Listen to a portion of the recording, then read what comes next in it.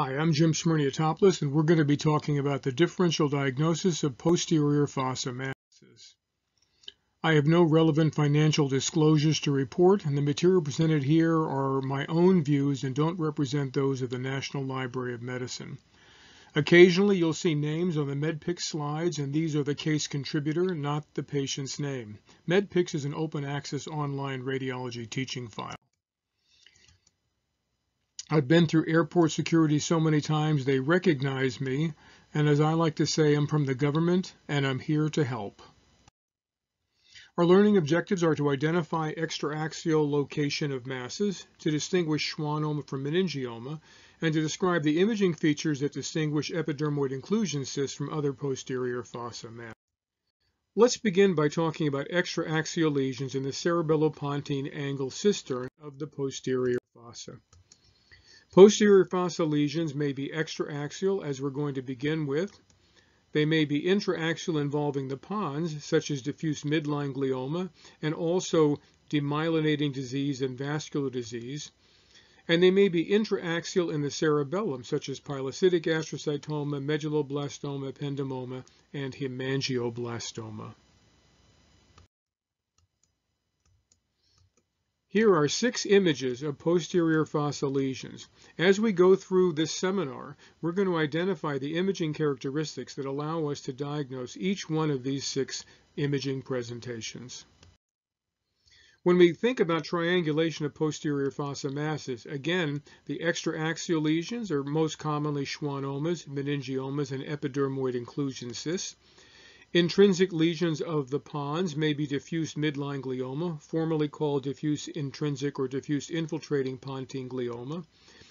Lesions that are in the cerebellar hemisphere that are fluid secreting, especially if they have an enhancing mural nodule, are going to be pilocytic astrocytomas in children or hemangioblastomas in adult patients. Lesions presenting inside the fourth ventricle are likely to be ependymoma, but sometimes they are medulloblastoma. Medulloblastomas can also arise in the cerebellar hemispheres and in the vermis. So let's start talking about schwannomas. Schwannomas are going to be the most common non-glial tumor and the most common extraaxial tumor. They're going to arise from precursor Schwann cells that form the myelin sheath for the peripheral portions of the cranial nerves. The central portions of the cranial nerves have oligodendrocytes producing their myelin sheath, and the first and second cranial nerves are actually white matter tracts that have oligodendrocytes throughout. The trigeminal nerve exits the pons and heads towards Meckel's cave and the cavernous sinus, where we have the Gasserian semilunar or trigeminal ganglion, and the 7th and 8th nerves travel obliquely into the internal auditory canal. The classic anatomy that we want to see here, looking at the posterior fossa on this heavily 2:2 weighted image, this could be a Fiesta sequence or Cis sequence. We can see the sigmoid sinuses. We can see the cochlea, again named for its shape resembling a snail. We can see the cochlear portion of the 8th nerve heading into the center of the snail, into the medialis. We can also see the vestibule, the transverse, lateral, or horizontal semicircular canal, and the basal turn of the cochlea on the opposite side. We can see that there is CSF inside of the internal auditory canal, and we can see that the cranial nerves are entering through that CSF space into the IAC. If we were to look into the internal auditory canal from the position of the cerebellopontine angle cistern, we would see that it's divided into 4 quadrants by Bill's bar and the horizontal transverse crista falciformis. In the anterior superior quadrant of the IAC is the facial or the 7th nerve. In the anterior inferior portion, we have the cochlear or auditory portion of the 8th nerve. And in the posterior half of the IAC, we have the superior and inferior divisions of the vestibular nerve. Remember, when something is called superior-inferior, the structures lie one over the other. And when things are distributed side by side, they're going to be medial and lateral, or medial, median, and lateral. You can easily remember this orientation by thinking about 7 up and coke down as the anatomy in the anterior half of the IAC, and the posterior half must contain the superior and inferior vestibular nerve, one right over the other.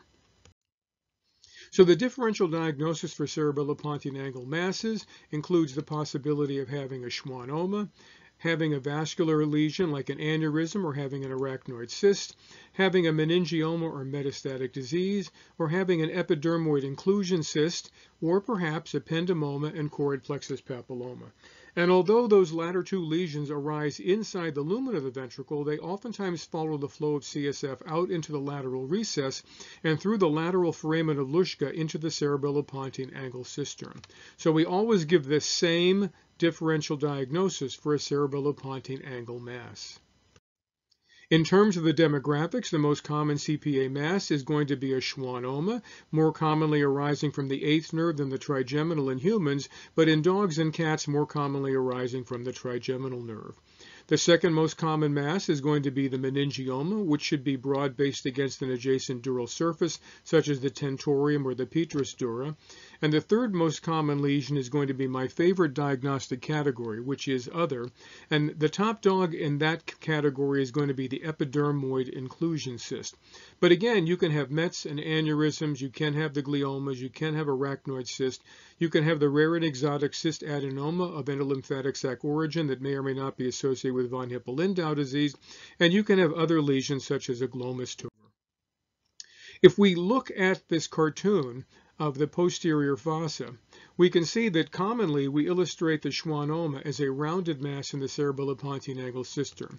But in actual fact, the vestibular schwannoma always arises inside of the IAC because the cisternal segment of the nerve has oligodendrocytes. And since the tumor is arising from Schwann cells, most likely, it's going to arise from the intracanalicular portion of the IAC. We want to remember that schwannomas tend to enhance very avidly, that schwannomas that are small, less than 20 millimeters, tend to be homogeneous, but that schwannomas that are older undergo benign cystic generation, and they are going to become heterogeneous. So we commonly see the presence of intracanalicular schwannomas, and intracanalicular schwannomas are typically arising from the apex of the internal auditory canal. In fact, it's been suggested that schwannomas tend to arise from Scarpa's ganglion, the sensory ganglion, for the cochlear portion of the eighth nerve. Now, the tumors tend to grow out of the IAC and into the cerebellopontine angle cistern. In the past, it was described that none of the cranial nerves normally enhanced. It was then identified in the early days of MR that the petrous portion of the seventh nerve in the facial canal may demonstrate contrast enhancement in about 3/4 of cases. This is probably not due to a breakdown in the blood-nerve barrier, but is actually due to adjacent perineural vessels or a plexus. Facial nerve enhancement can be bilateral, but may be asymmetric in 70% of cases. But there should not be enlargement nor a mass. In a similar way, thin linear enhancement near the apex of the IAC can be normal, also thought to be due to perineural vessels or a plexus. But there should not be nodular enhancement or enlargement of the nerve in a normal patient. The literature suggesting that schwannomas arise from the sensory ganglion is presented here from 2012. There was a careful review of the localization at surgery and on imaging of 372 patients with schwannoma, and the vast majority of them, more than 90%, seem to be co-located with the sensory ganglia. The vestibular or Scarpa's ganglion, the cochlear or spiral ganglion, the facial or geniculate ganglion, etc. Again, if we review the anatomy, we can see here in this cryo section that the cisternal segment of the 7th and 8th nerves is going to be populated by oligodendrocytes. It's only the intracanalicular portion of the nerves that have the progenitor Schwann cells, but the tumor rapidly grows out of the IAC into the cerebellopontine angle cistern. So we can see here a classic version of a schwannoma involving the canal, but most of the bulk of the mass is in the cistern. This has been incorrectly described as the tumor arising in the cistern and growing back into the IAC, when in actual fact it's exactly the opposite of that scenario. So schwannomas represent 5 to 10% of all CNS tumors. They're benign, slowly growing. They have a slight female predilection for the intracranial presentation and a male predilection for spinal schwannomas. If you have the germline mutation for NF2 on the long arm of chromosome 22, the tumor may present in the second decade or in the third and fourth decades. Sporadic schwannomas, which are usually solitary, tend to present in the 30s, 40s, 50s, and 60s.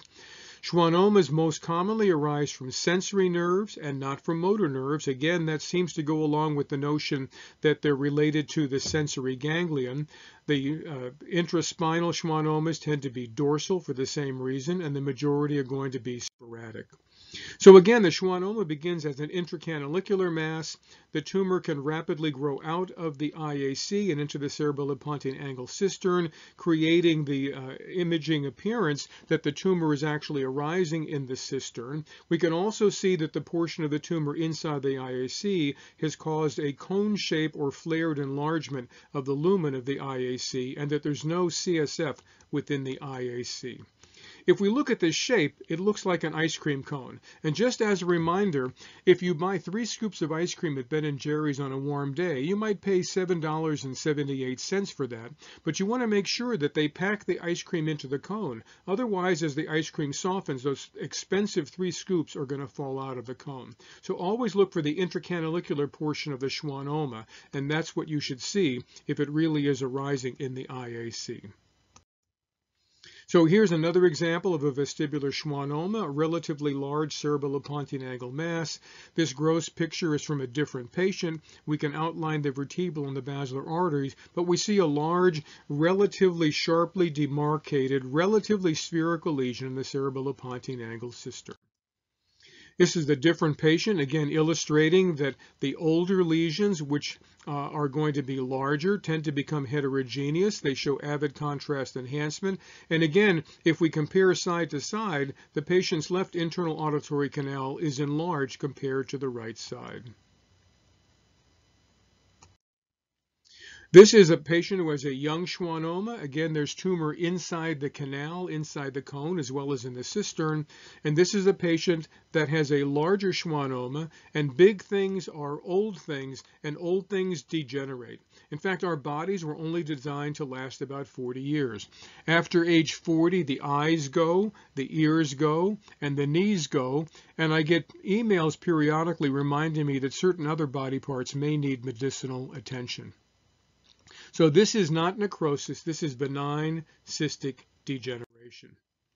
This is another example here of a large cerebellopontine angle mass that has become heterogeneous. We can see, comparing side by side, that this time the right internal auditory canal contains a soft tissue mass instead of CSF. We can also see that the lesion is very, very lobulated in this particular case. Again, it's heterogeneous, and it's associated with trapping of fluid inside the mastoid air cells, which are no longer aerated. Again, the lesion here is clearly involving the internal auditory canal.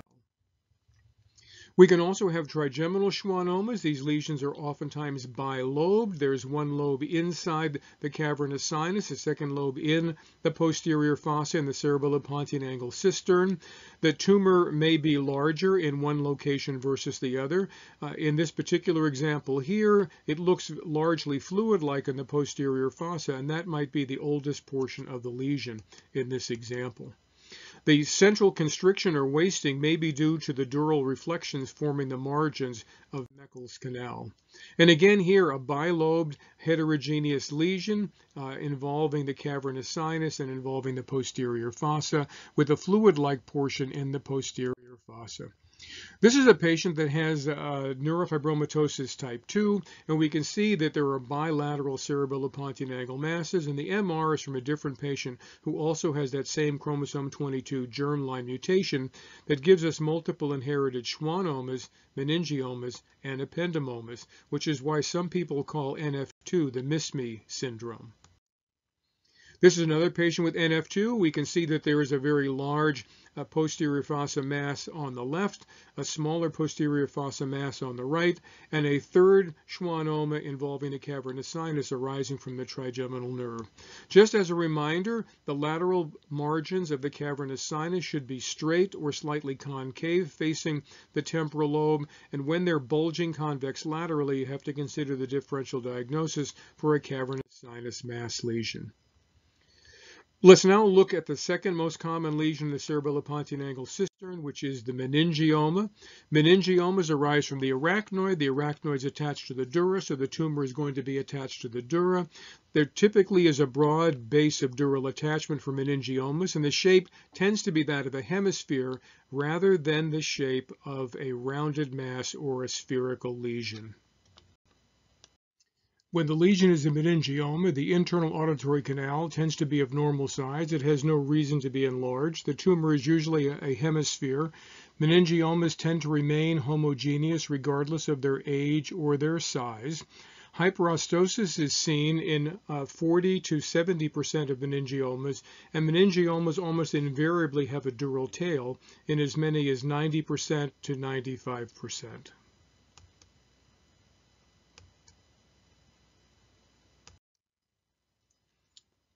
If we look at this pair of images on a petrous meningioma in the era of computed tomography, it was sometimes difficult to identify that there was hyperostosis, but you can see here with bone windows that the bone is bulging towards the lesion. And looking at it the new way, if you look carefully at the MR, you can see that the hypointensity of the petrous bone is also rounded and convex, bulging towards the tumor. So an intradural soft tissue mass that's associated with overlying bony hyperostosis is almost invariably going to be a meningioma.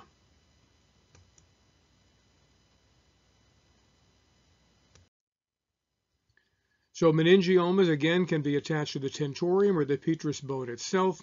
They tend to be relatively homogeneous lesions. This beautiful example from Tom Natick illustrates how the tumor is attached to the dura of the tentorium and that it roughly has the shape of a hemispherical lesion. The next lesion to talk about in the posterior fossa cerebellopontine angle cistern are the cystic lesions.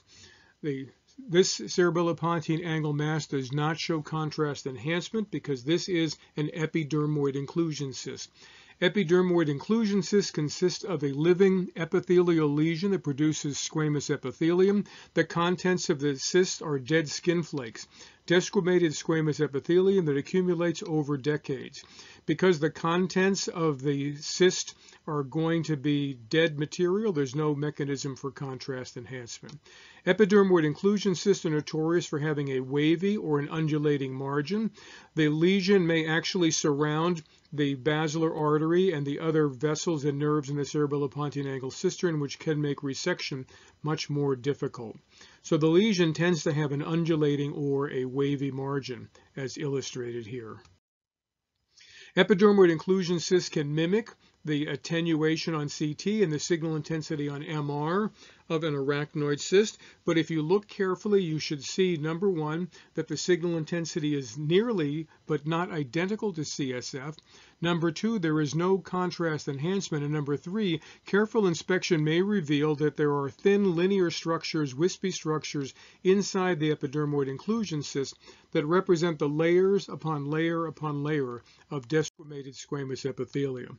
Of course, the go-to image on MR is going to be the diffusion weighted image, because unlike an arachnoid cyst, epidermoid inclusion cysts are going to have restricted diffusion. They're going to be very bright on DWI, and they're going to have low signal on the ADC map. What we have in an epidermoid inclusion cyst is this pearly appearance here. This mother of pearl appearance is very shiny appearance. We can see here that the posterior fossa epidermoid inclusion cyst can snake through the tentorial hiatus and present in both the middle fossa supratentorially and in the posterior fossa.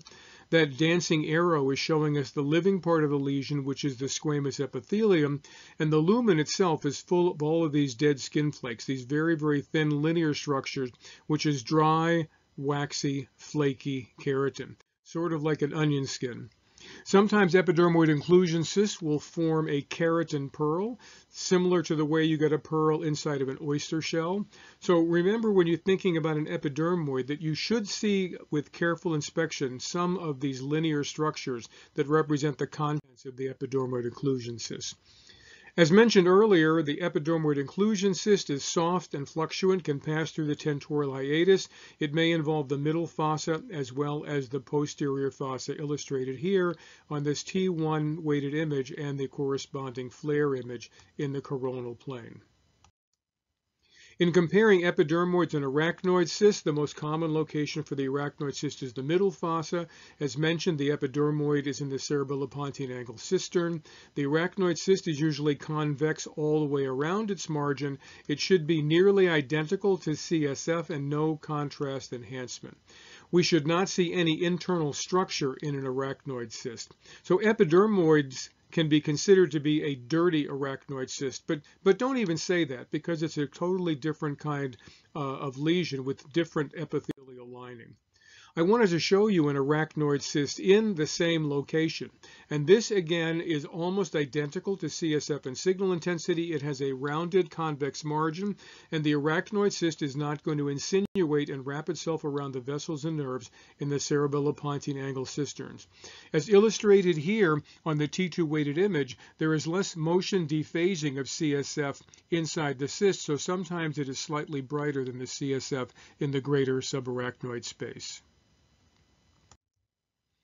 The next thing we want to talk about are intraaxial lesions in the posterior fossa. We're going to start out with a lesion that causes enlargement and expansion of the brainstem, what we used to call brainstem gliomas, but we're smarter than that. They're not just gliomas, they're almost always astrocytomas. They're typically diffuse astrocytomas.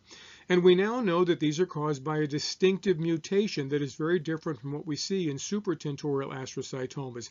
It's a histone mutation, classically an H3K27M mutation. So the pons itself is expanded by the diffuse infiltration. And oftentimes it is a homogeneous expansion because there is non-destructive infiltration of neoplastic astrocyte cells. So diffuse midline glioma presents in children and young adults. They tend to involve midline structures, including the brainstem or the pons, as we just saw, the cervical spinal cord, but they can also involve the hypothalamus and the thalamus. Regardless of their histology, bland or anaplastic, they have a very poor prognosis, and about 1/3 of them will have CSF spread. In the old days, the pathologist would grade the histology of a pontine glioma as being grade 2, 3, or 4 diffuse astrocytoma, but they're now all considered to be grade 4 regardless of their histologic appearance.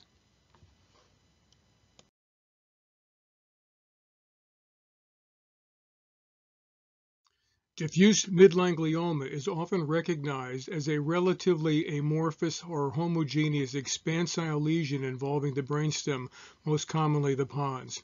In this example, there is no contrast enhancement at all of the lesion, and the dorsal portion of the brainstem is convex and encroaching on the lumen of the fourth ventricle. If we look at the axial image, we can see that the lesion is growing ventrally and partially surrounds the flow void for the basilar artery. This is the typical appearance of a diffuse midline glioma, H3K27M histone mutation. We want to remember that brainstem gliomas are primarily in the pons. They can also involve the cervical medullary junction. The vast majority of them are going to be this diffuse midline glioma group with the histone mutation. But there is also a focal lesion that can involve the brainstem, and this is commonly a dorsally exophytic pilocytic astrocytoma that's WHO grade 1 and is seen almost exclusively in children. These are two different patients, but both of them illustrate the lesion causing diffuse expansion of the brainstem, expansion of the pons, the midbrain, and the medulla oblongata. Again, there is encroachment on the lumen of the fourth ventricle. The lesion is extending vertically through the brainstem because the infiltrating cells are following the vertical orientation of the corticospinal tracts. So diffuse midline glioma is fundamentally different from the adult gliomas. In the old-fashioned grading system, they were primarily grade 4, but we now know that they're all graded 4 if they have this histone mutation. The vast majority of the patients are under the age of 10, Most of them affect the pons. About 1/3 have CSF spread at the time of diagnosis. The median survival is approximately 10 months, and their survival is not related to their old-fashioned WHO grading. These are the Kaplan-Meier survival curves showing us that histone H3 mutation is associated with a very short survival. So the pontine glioma, or diffuse midline glioma, is notorious for expanding the brainstem, effacing the lateral portion of the posterior fossa, effacing the cerebellopontine angle cistern, and growing ventrally around the basilar artery, which is what we see here in this example. In this beautiful gross photo, we see massive expansion of the volume of the middle cerebellar peduncles, which are the largest white matter tracts in the posterior fossa. The tumor can spread from side to side through these transversely oriented white matter tracts. So diffuse midline glioma, again, expansion of the pons, ventral growth that surrounds the flow void for the basilar artery. They can be relatively homogeneous. They can, but oftentimes do not show any contrast enhancement whatsoever, as seen in these 6 images here from a single case.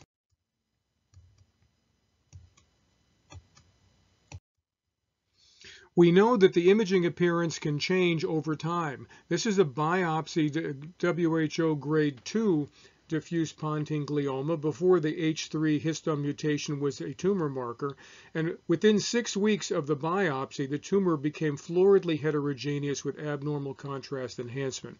The neurosurgeon was actually worried that he had irritated the tumor by doing the needle biopsy, causing it to have this malignant transformation.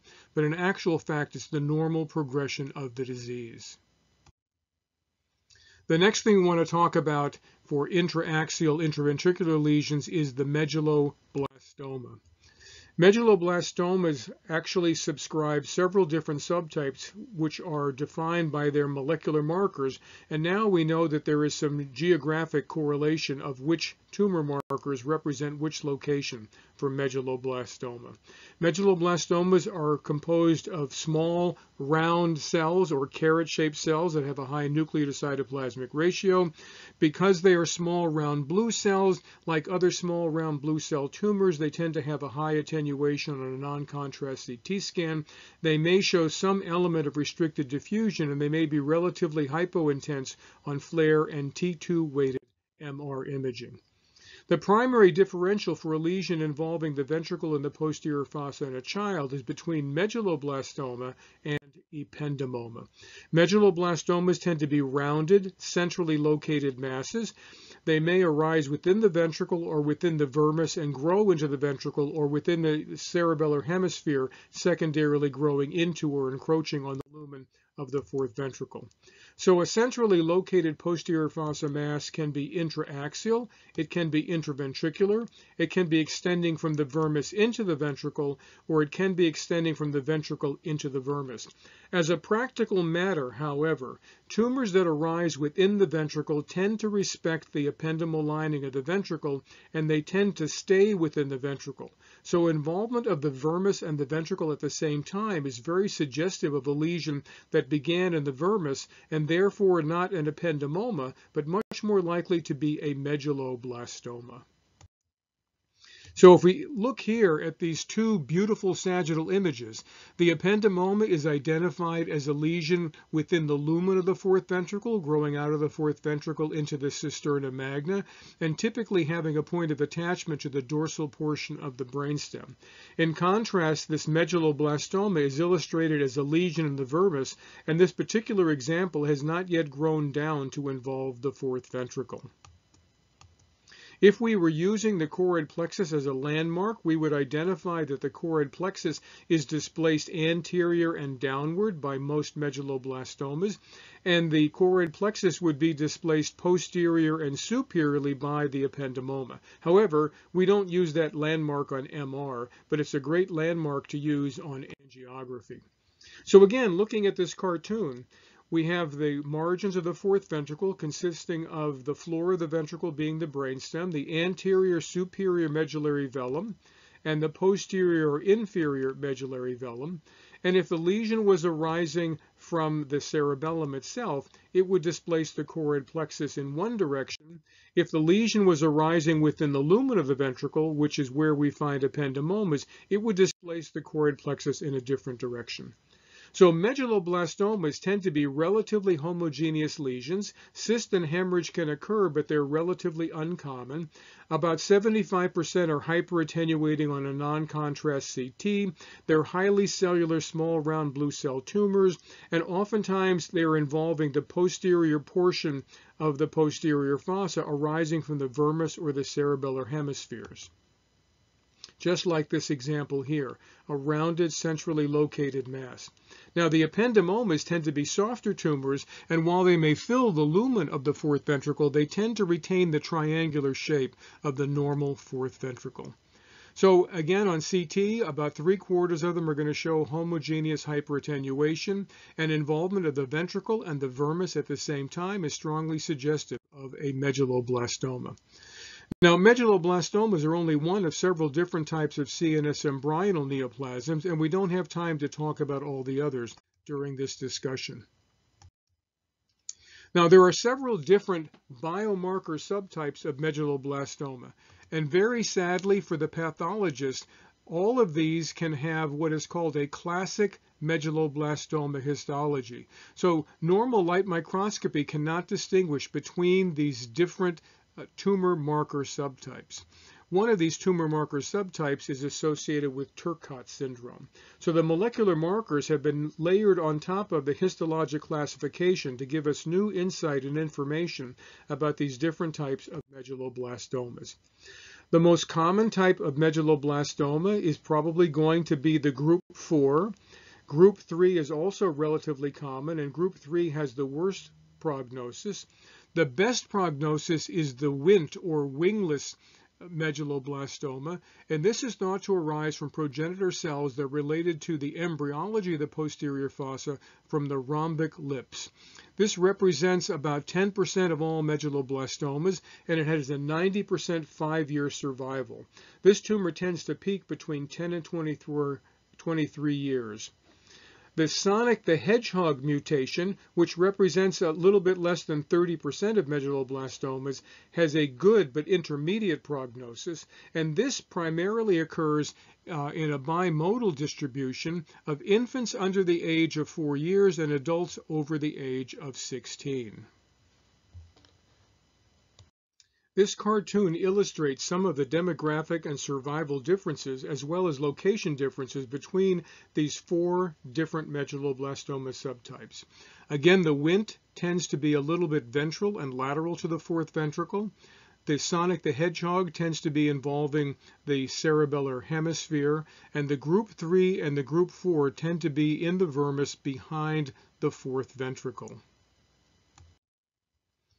If we compare, again, side by side, these classic typical presentations for the wingless medulloblastoma and the Sonic the Hedgehog medulloblastoma, we see how their location is different. And about 70% or more of the Wnt medulloblastomas will involve the lateral recess of the fourth ventricle. I like to remember this by thinking that a W is actually like putting 2 V's together, and that the Wnt or wingless medulloblastoma tends to be ventral to the ventricle or involve the ventricle. So remember those 2 V's, ventral and ventricle, for the Wnt mutated medulloblastoma. Again, if we compare the Wnt to the Sonic the Hedgehog is arising from embryologic external granular cells, the Wnt from cells from the rhombic lips, and we have one lesion that is in the lumen of the ventricle and one lesion that is behind the lumen of the ventricle. So remember, we have this wingless and Sonic the Hedgehog flavors of medulloblastoma. So again, we have this small round blue cell tumor involving the cerebellar hemispheres, maybe secondarily involving the ventricle. And as a small round blue cell tumor, we would expect that it might have high attenuation on the plain CT and show restricted diffusion on the MR in a manner that is similar to the appearance of primary CNS lymphoma, which is also a small round blue cell tumor. So again, these common flavors of medulloblastoma, the medulloblastomas type 3 and 4 don't have very specific imaging findings, but the Wnt and the Sonic the Hedgehog appear to have this characteristic presentation that we've just reviewed. The Wnt are ventral, and the Sonic the Hedgehog tend to involve the vermis and then only secondarily involve the lumen of the ventricle. The next entity that we're going to discuss is the ependymoma. The cell of origin for the ependymoma is thought to be the ependymal lining of the ventricular system, and these lesions typically grow almost exclusively within the ventricular lumen. For that reason, ependymomas are considered to be circumscribed gliomas rather than being diffuse gliomas. If we look here, the classic ependymoma is going to be presenting in the fourth ventricle in a child, sometimes in the lateral ventricle. We know that ependymomas can also be intraspinal intramedullary tumors. The fourth ventricular ependymoma will take on the shape of an enlarged fourth ventricle, and oftentimes is going to have extensions into the lateral recess, which we see here bilaterally. We did see that a medulloblastoma wingless mutation can extend into one lateral recess, but ependymomas tend to symmetrically fill the ventricle and involve both lateral recesses simultaneously. So the ependymoma is described as being a soft or plastic lesion that conforms to the shape of the fourth ventricle. It may have angular extensions through the lateral foramen of Luschka, the midline foramen of Majandi. They may crawl down the back of the medulla and the cervical spinal cord. They tend to be heterogeneous, and they are likely to have fluid-like areas and chunks of calcification, and they are described as most commonly arising from the ependyma forming the floor of the ventricle rather than ependyma arising in the roof of the ventricle. So again, the ependymoma tends to enlarge the lumen of the fourth ventricle, sending out these processes of tumor, soft tumor extending out through the foramina of the fourth ventricle. We can see here in this beautiful sagittal image that the triangular shape of the fourth ventricle is retained, but there is a tongue of tissue extending behind the medulla oblongata and into the big cistern, the cisterna magna. Again, in a different example here, we see the lateral wings of the tumor, and we see a tongue of tissue extending down into the foramen magnum. And here is yet another example showing a posterior fossa heterogeneously enhancing mass with a very prominent extension through the midline and through the lateral recess of the fourth ventricle. The neurosurgeon said that most of the tumor bulk was actually out laterally in the cerebellopontine angle cistern. Again, another gross picture of an ependymoma illustrating how the tumor fills and expands the lumen of the fourth ventricle and then extends processes out through the outlets of the fourth ventricle in the midline as well as laterally. So it is a circumscribed glioma, but obviously we all know that they can cause CSF dissemination and carcinomatous meningitis.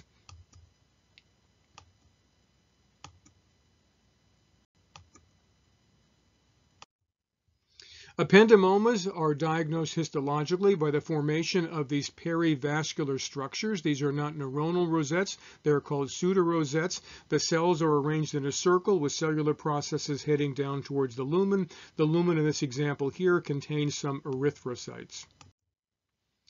I can only imagine that neuropathologists are intensely religious people, and that on Sunday mornings when they were in the cathedral, they would look at the rose window and they would identify all of these structures arranged in a circle around a central area, and they figured that that looked just like the arrangement of the ependymal glial cells surrounding a vessel and forming these perivascular pseudorosettes.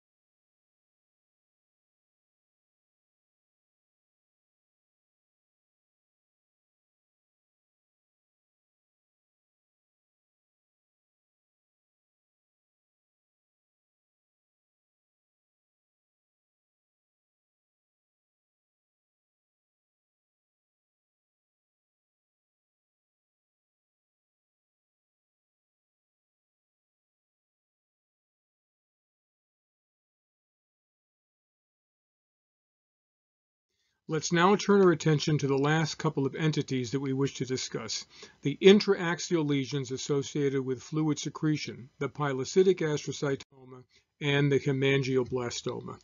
Remember to call these fluid-secreting lesions and not cystic lesions, because the definition of a cyst is a fluid-filled space lined by an epithelium. And this fluid is typically exophytic to the neoplastic component of the lesion itself. So the pilocytic astrocytoma is classically described as having a solid enhancing nodular lesion and then a peripheral or exophytic fluid collection.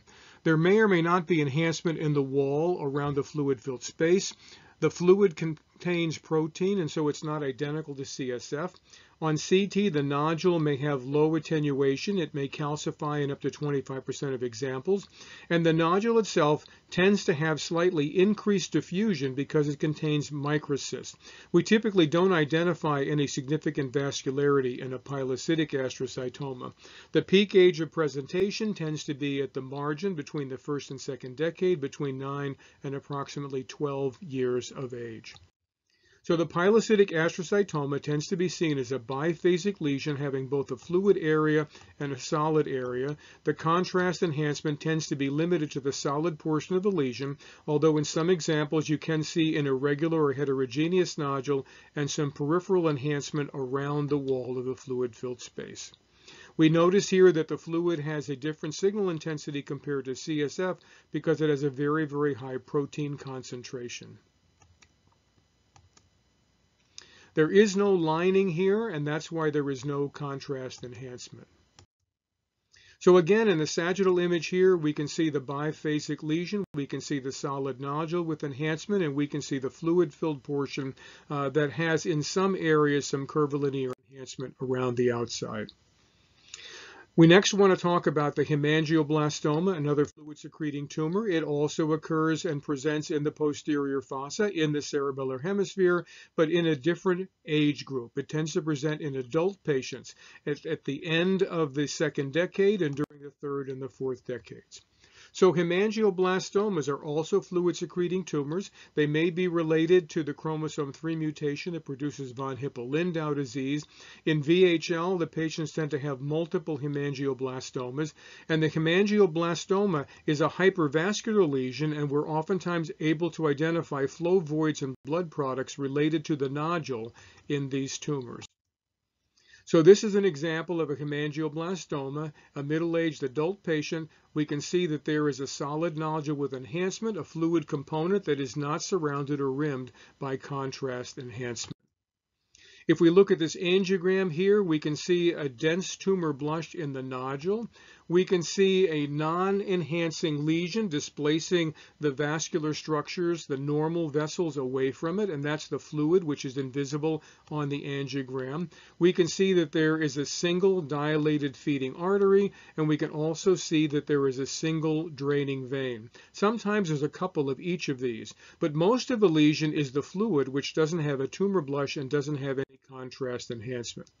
If we want to compare these posterior fossa cerebellar fluid-secreting tumors, we can compare side by side what we see on imaging in hemangioblastomas and pilocytic astrocytomas. The nodule in a hemangioblastoma may be in some cases hyperattenuating on a CT.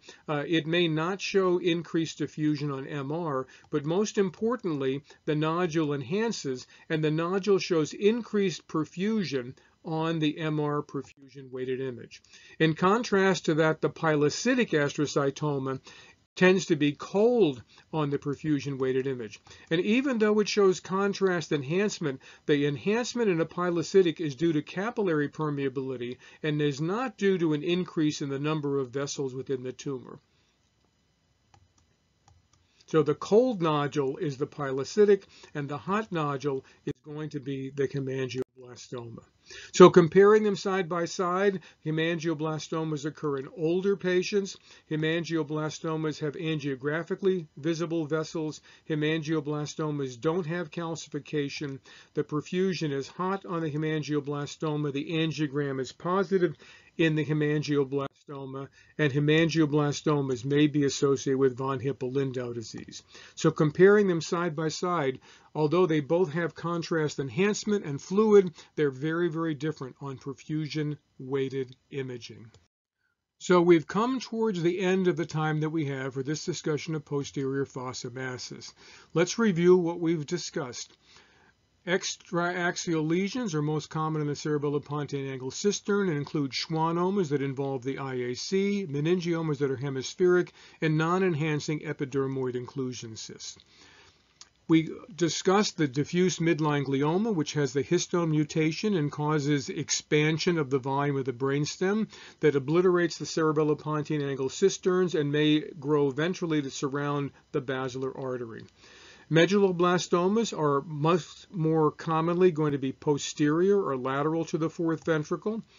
The fluid-secreting tumors we just talked about, the pilocytic astrocytoma in children and the hemangioblastoma in adult patients, and the ependymoma that tends to fill the lumen of the ventricle but follow the flow of CSF into the lateral recesses in the midline foramen of Magendie, oftentimes extending out of the fourth ventricle and into the cisterna magna.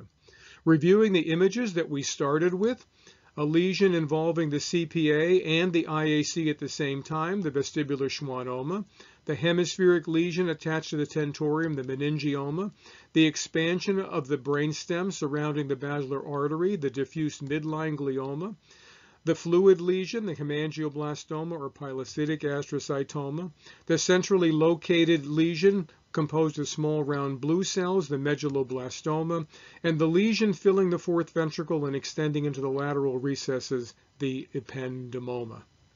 I want to stop now and thank you for your very, very kind attention.